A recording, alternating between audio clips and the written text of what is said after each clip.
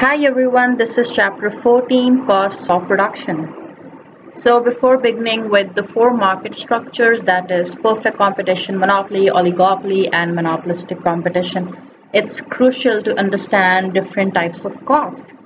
So remember, supply curve depicts how much firms are willing to supply with respect to price, but we know that more price means more supply and less price means less supply.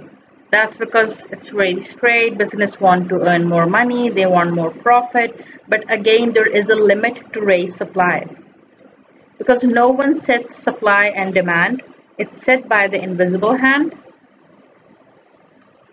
So these cost curve, they might not be really exciting, but they're super crucial.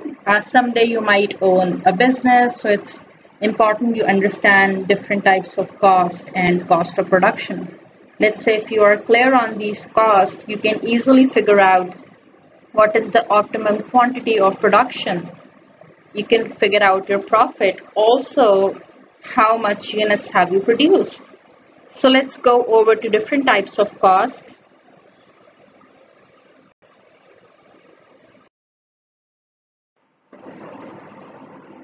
So every firm has two types of cost, fixed cost and variable cost. Fixed costs are those costs that do not change with quantity produced. For example, if you're talking about a bakery, so an oven can be an example of fixed cost. You produce one cake or you produce 10 cake, you still need that one oven.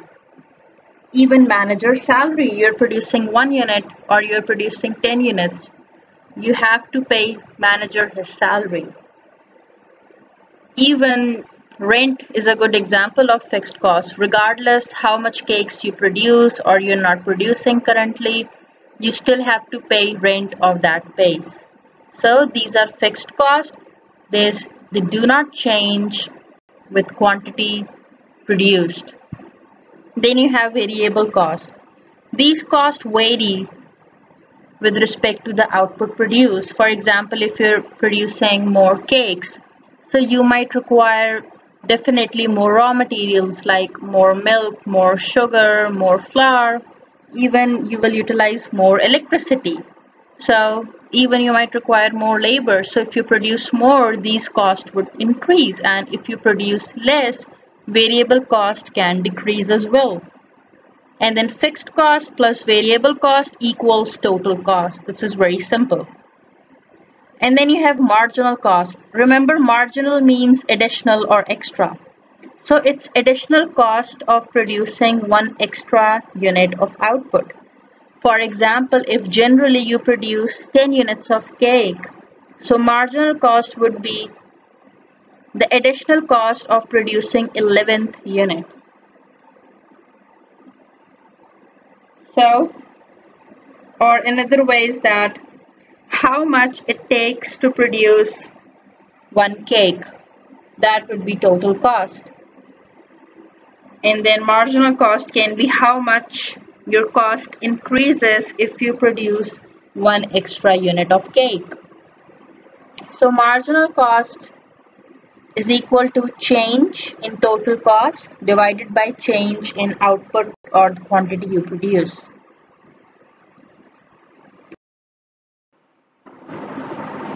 As you're clear on how do we calculate fixed cost, variable cost, total cost, and marginal cost, it's also important to calculate per unit cost. So we have average variable cost, average fixed cost, and average total cost. We will be using these acronym, that is AVC for average variable cost, AFC for average fixed cost, and ATC for average total cost. So get used to them. Anyway, so for AVC, it's simple, variable cost divided by quantity. For average fixed cost, it's fixed cost divided by quantity. For average total cost, it's total cost divided by quantity. So we will discuss the shape of each curve and why do they shape in a particular manner in the next tutorial. But let's solve this numerical first. So this is a table. I have given you output, variable cost, fixed cost, and you have to calculate total cost and marginal cost. So in marginal cost, you notice there is a small triangle. So we call it delta, and in economics, delta refers to change. So you remember the formula of marginal cost, it's change in total cost divided by change in quantity or output. Anyway, so I expect you to utilize this graph and fill in using the formulas. Until then, I will help you with the answers. So you have output 1, output 0, 2, 3, 4, 5. I have given you the variable cost, and I have given you fixed cost of 0 output, as in when you're producing nothing, you still have to bear a fixed cost. This can be the rent you pay, or the manager's salary, or maybe a tool equipment you got. So what will be the fixed cost of, let's say, fourth output? It will be 10. What about fifth output? It will be 10.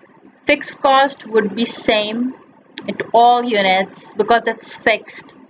Regardless you produce less, more, you still have to bear some cost.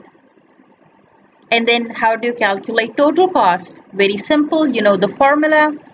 Variable cost plus fixed cost equals total cost.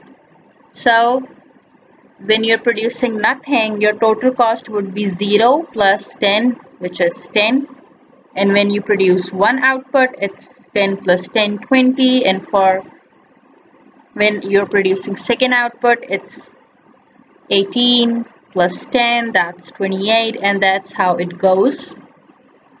How do you calculate marginal cost? So marginal cost of producing 0 output would be nothing. Because remember, in marginal cost, we are computing the change in total cost divided by change in output. But we can easily calculate the marginal cost of 1 unit. So when you move on from 0 to 1, your total cost was 10 at 0 output. Now when you're producing 1 output, your total cost is 20. So how do you compute change in total cost? It's 20 minus 10. You will get the change, which is 10, divided by change in output. So it's 1 minus 0, it's 1. So I haven't mentioned 1 down.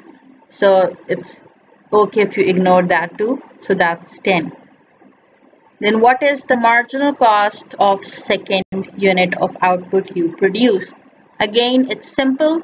You calculate change from the second output and the first output. So it's 28 minus 20. That gives you 8. Change is 8. And you divide that by change in output. So 2 minus 1, it's 1. That's why I have again ignored 1. So I've written 8 only. And that's how you calculate marginal cost for rest of the outputs.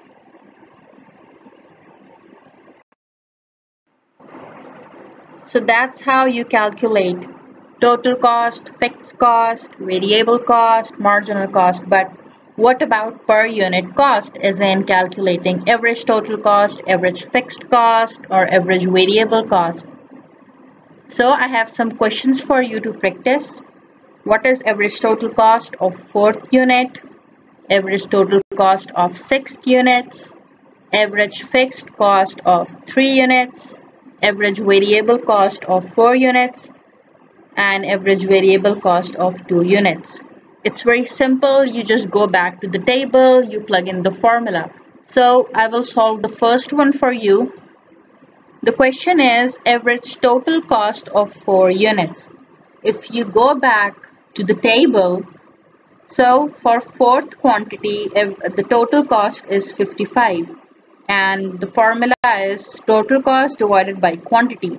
So total cost is 55, quantity is 4, which I have mentioned, 4 units. So 55 divided by 4 gives you 13.75.